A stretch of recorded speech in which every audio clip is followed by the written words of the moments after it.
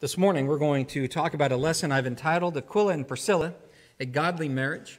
And from the scripture reading that Josiah read for us this morning, if the title didn't give it away, what he read in Acts 18, 1-3 and Romans 16, 3-5 surely would. The focus this morning is going to be on Aquila and Priscilla. As many of you may know, this past weekend on Friday, the Burden family was joined together with the Riley family in marriage. And I've had the wedding on my brain for the last few weeks. And one of the things I was thinking about is we have some young people here that are considering entering into marriage. And I thought, what godly couple could we talk about that would kind of give them a role model to pattern their lives after? And I thought of Aquila and Priscilla near immediately and began reading the passages that we have of them. And they're very few, but out of the few passages that we have of them, there's quite a bit that we can know about this godly couple.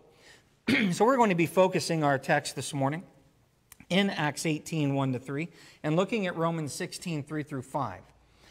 But one of the things that I want to point out is that people regularly spend money, time, and resources on books, seminars, and counseling to make their marriage work. People recognize the importance of a marriage that works. Now, they might have different goals, especially those in the world, but even those in the world recognize the importance of a marriage that is cohesive, that is a unit that is more than just one flesh, but of one mind and one spirit and one purpose, right? So there are people that recognize the importance of a marriage that works. Christian couples need to be concerned that not only theirs is a marriage that works, but that their marriage works for the cause of Christ. Individually, we're to seek first the kingdom of God, Matthew 6:33. But husbands and wives need to do this together, to encourage one another, to put God first. Peter says husbands and wives are fellow heirs of the grace of life in 1 Peter 3:7. So it's an important aspect of marriage that God be first. That if each husband and wife is putting God first, then God is before the marriage, and therefore all things ought to be done in a way that can be worked out.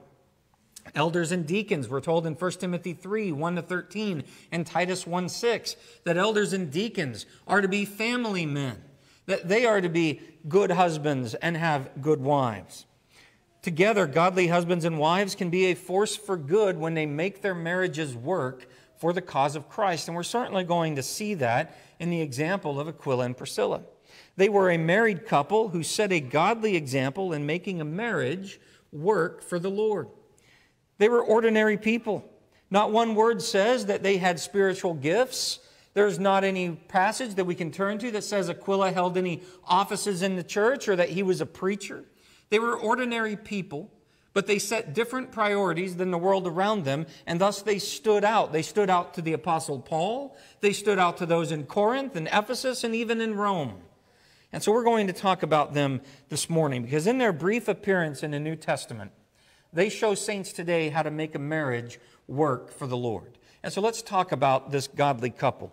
Some of you might be saying this sounds familiar. We did talk about them about a little over 4 years ago. And I wanted to talk about them again as we have, again, some new faces.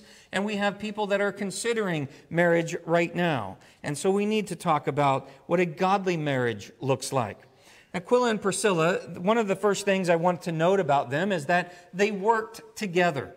They are mentioned 6 times in the New Testament. And all 6 times they're mentioned, they are always mentioned together.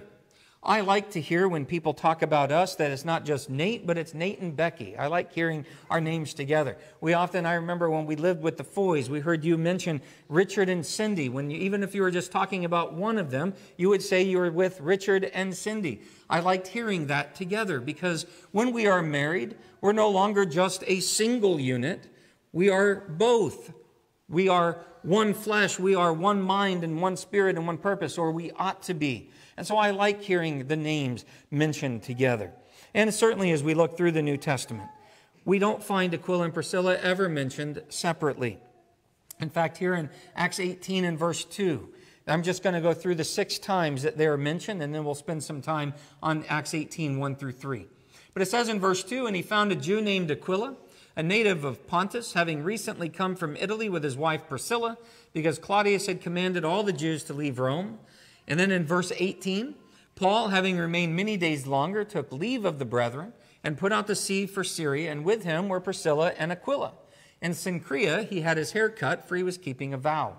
And he began, and then verse 26, still speaking about Paul, it says he began speaking boldly in the synagogue, but when, this is Apollos coming to Corinth, but when Priscilla and Aquila heard him, they took him aside and explained to him the way of God more accurately. And we can also read there in 1 Corinthians 16, or in Romans 16:3. Greet Prisca and Aquila, my fellow workers in Christ Jesus. 1 Corinthians 16:19. The churches of Asia greet you. Aquila and Prisca greet you heartily in the Lord with the church that's in their house. And 2 Timothy 4, verse 19. Greet Prisca and Aquila and the household of Onesiphorus. Aquila and Priscilla are mentioned 6 times. They're always mentioned together. And only twice out of the 6 times is Aquila mentioned first. The other 4 times, as we just read, Priscilla, or Prisca as her name is also translated, she's mentioned first. There are many speculations that abound as to why Priscilla might be mentioned first in 4 out of the 6 times.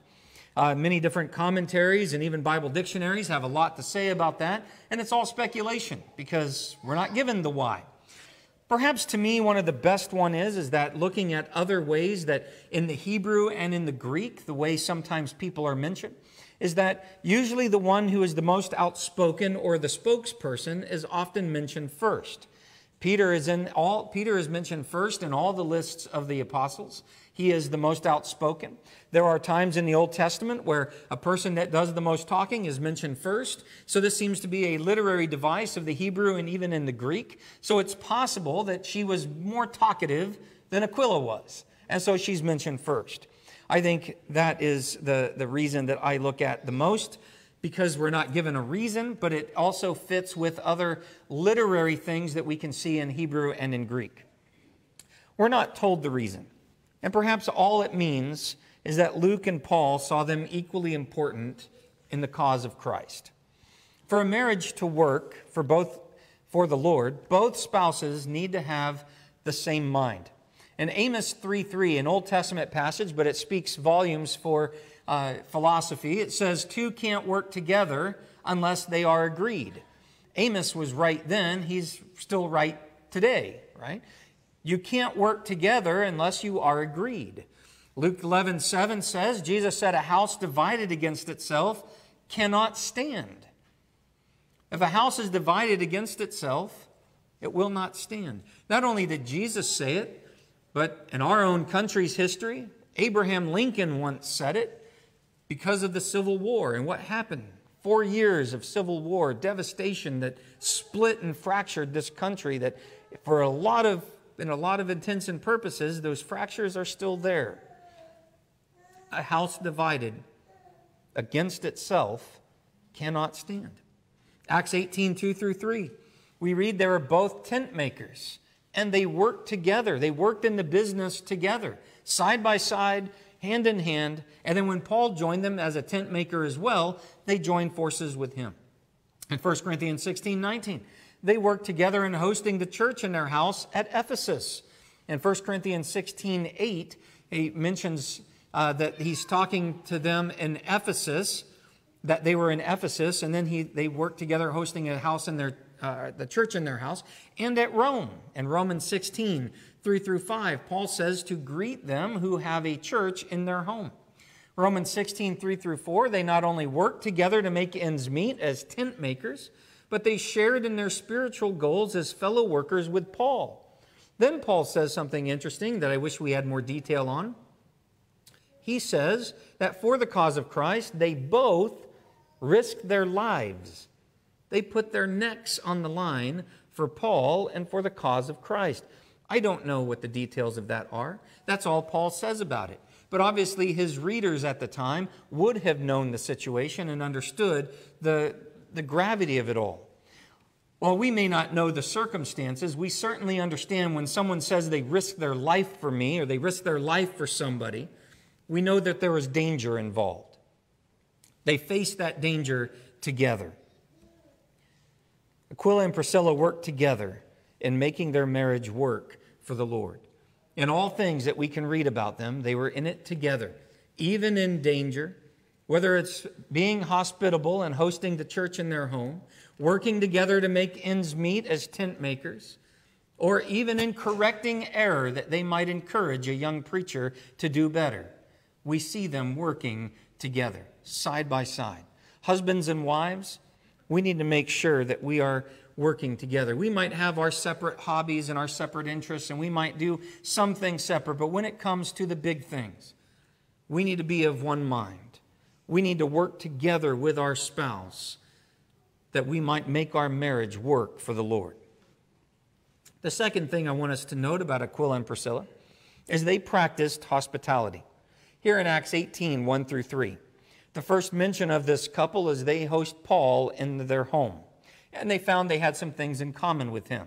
Let's read, starting in Acts 18, and read verse 1. And I truly want to thank Josiah. He tackled both of these texts with gusto, and I appreciate that. And ask you to turn again to Acts 18, verse 1. It says, "After these things he left Athens and went to Corinth. And he found a Jew named Aquila, a native of Pontus, having recently come from Italy with his wife Priscilla, because Claudius had commanded all the Jews to leave Rome. He came to them, and because he was of the same trade, he stayed with them, and they were working, for by trade they were tent makers." So we read in verses 1 through 3. One of the first things we note about them is that they're Jews, or at least Aquila is a Jew.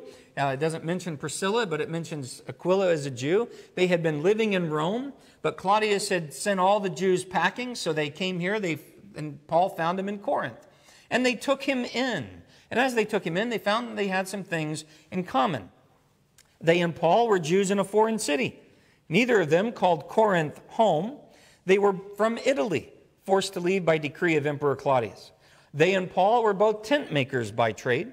They got along so well with Paul that when he left Corinth, they left with him in verse 18. And then in verse 19, they stayed at Ephesus as Paul continued on. This hospitality, as well as the house of Titus Justus in Acts 18:7, and working with Paul, allowed Paul to support himself and not be accused of preaching for money, as he's later going to write to the Corinthians in 2 Corinthians 11, 5-9. And they not only opened their home up to Paul, but they hosted the church in their home in at least 2 locations that we know of from the Scriptures. In Romans 16, 3 through 5, turn over there. This is the passage that also says, just briefly, that they faced danger together. But it says in verse 3, as he's writing to the saints at Rome, he says, "Greet Priscilla and Aquila, my fellow workers in Christ Jesus, who for my life risked their own necks, to whom not only do I give thanks, but also all the churches of the Gentiles. Also greet the church that is in their house. Greet Epaenetus, my beloved, who is the first convert to Christ from Asia." So, here in Romans 16, 3 through 5, there's a lot to unpack there that we don't know all the details, but one thing we do know is that they're still showing hospitality. The very first time they're introduced, they're showing hospitality to Paul. Now we find out they've opened up their home. At some point in time, they've gone back to Rome. Perhaps after Claudius's reign, but they've gone back to Rome, and they've opened up the church in their home there. And Paul says, greet them, and greet the church that meets with them. And I give them all thanks because they risked their lives for me. And so he also greeted and thanked the churches among the Gentiles. So there must have been some collaboration with the churches there for their safety or Paul's, or however it worked out, whatever the situation. Paul says they willingly went into danger on his behalf, and he was thanking them. But they opened up their house to the church. We can understand what an hospitable undertaking that would be. For any of us to open up your home, husbands, what do you know your wives are going to be fretting about? That everything looks good. Maybe they're going to employ you to vacuum the carpet. You know, that's my job. We'd be vacuuming. We'd be cleaning. There would be dusting. There would be all these things, and it would be done weekly because she wants to make sure the home is an inviting and warm place for the brethren to come into. And so we know that this hospitality, just mentioning that they hosted the church in their home, we know a lot of work and planning and preparation on both sides went into that. Even though we're not privy to the details, we know because if we did it, we know what would be involved, and so we can know what they possibly had in mind. They also hosted the church at Ephesus. At some point in time in 1 Corinthians 16:8, Paul is talking about being in Ephesus in 1 Corinthians 16:8, and then in verse 19, he says to greet them and the church that is in their home. So we know from 2 Timothy 4:19 and 1 Timothy 1:3 that Timothy was in Ephesus. And so as he's opening up, let's turn to 1 Corinthians 16 and verse 8. 1 Corinthians 16 and verse 8. We know that he left Timothy in Ephesus. He says, but I will remain in Ephesus until Pentecost. So Paul is writing the Corinthian saints from Ephesus. So we know that from verse 8. He's staying in Ephesus. So then notice what he says in verse 19. He says, the churches of Asia greet you. So he's sending greetings from the people where he is at. He says, Aquila and Priscilla greet you heartily in the Lord with the church that is in their house. All the brethren greet you. Greet one another with a holy kiss. So we know from 2 Timothy 4:19 and 1 Timothy 1:3 that he's going to leave Timothy in Ephesus when he leaves at Pentecost. So Timothy is the preacher there in Ephesus, and it makes you wonder, is Timothy preaching from the church that is in their house?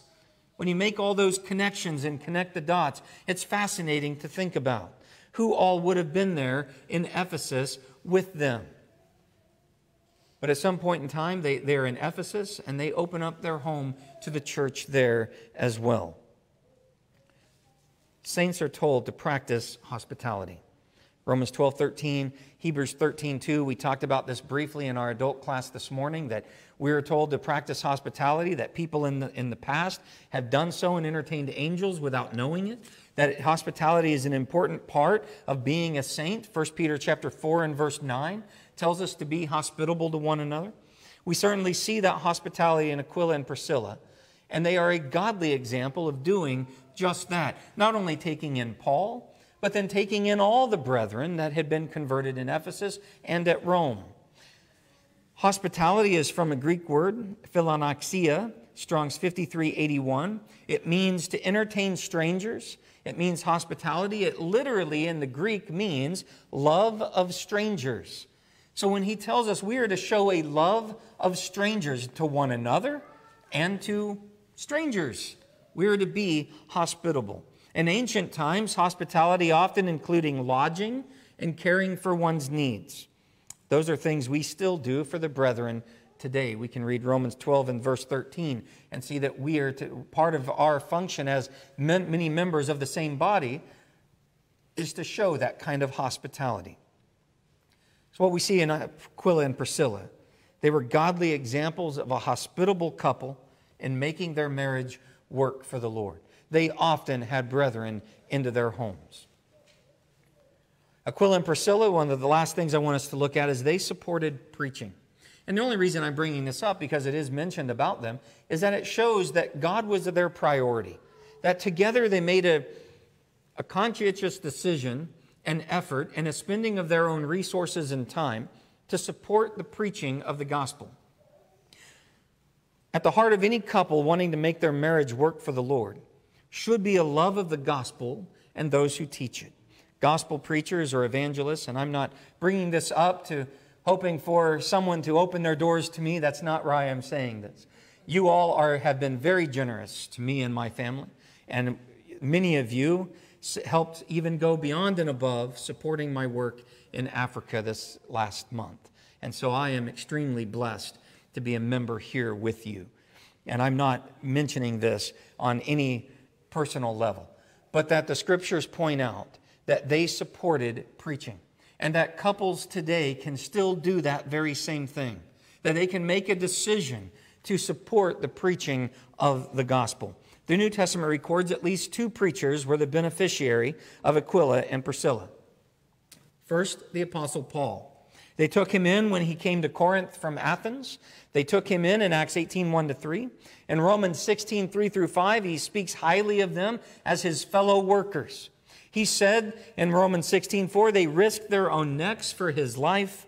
They exemplified the command to contributing to the needs of the saints, practicing hospitality, as we can read in Romans 12 and verse 13. I can't help but wonder, as he wrote to the saints at Rome, knowing that the church is in their home there, in Romans 12:13, talking about contributing to the needs of the saints, practicing hospitality, it makes me wonder if he had them in mind as a great example of that, because they certainly had showed that hospitality to him, the church at Ephesus, and now they're doing it in Rome as he writes the letter to the saints at Rome. And they showed great hospitality and care and concern for the preacher Apollos. Aquila and Priscilla met Apollos in Ephesus in Acts 18:24-28. As Paul leaves Ephesus, they stay behind in Ephesus, and it's as Paul's on his way out, on his heels comes in Apollos. He's mighty in the scriptures, we're told, but he has limited knowledge. He's talking about the baptism of John, and hearing it, they don't embarrass him. They don't call out, boo, hiss. They wait till he's done. They take him aside and they said, hey, we need to tell you about Jesus. That's who John the Baptist pointed to. Jesus Christ, the Lamb of God who takes away the sins of the world. And Apollos became even mightier in the scriptures because he listened to this godly couple.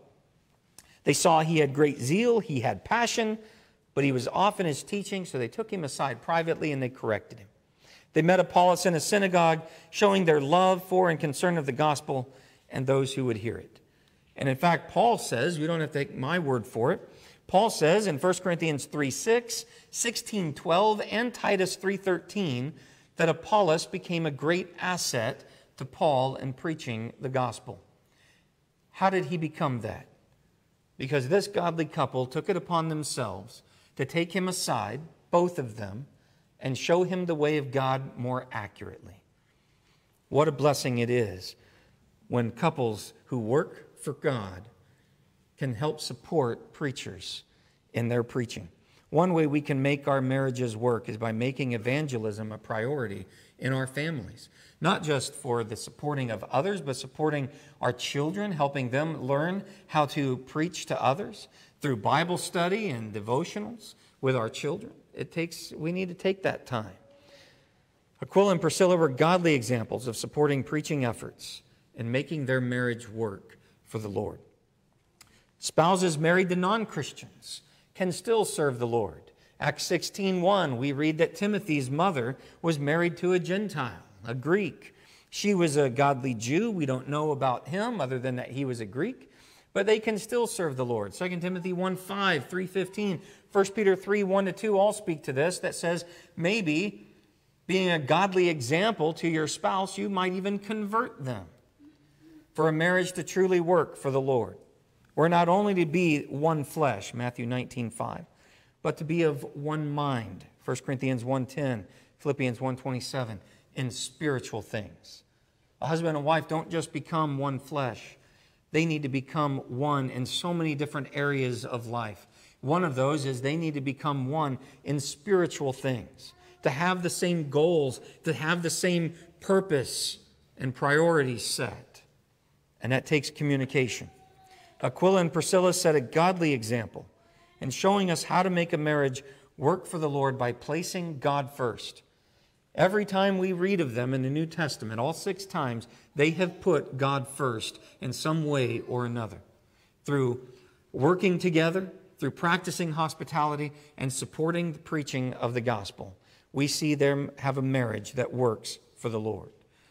Husbands and wives, we can look to this godly example and see how we can make our marriage work for the Lord. Young people who might be considering and thinking of marriage, as you seek for that mate, make sure they are of the same mind and of the spiritual values that you hold. That you might, as you say your I do's, you might make your marriage work for the Lord. And this morning, if you're not a Christian, you need to take the first step to make a marriage work for the Lord by becoming a Christian. You can repent of your sins and be baptized into His name, knowing the Lord is ready to forgive you, the congregation is ready to forgive you, and that your name might be enrolled in the book of life, rising from the waters, a new creature, no longer living for your own desires, but the desires of Him who died to save you. And this morning, if you are not living the way that you should, It just takes but to repent of your sins, to confess them, and to pray for forgiveness. And if we can do that with you this morning, whether the waters of baptism or offer a prayer on your behalf, knowing that the prayers of the righteous accomplish much, come forward, let your request be known, while together we stand and sing.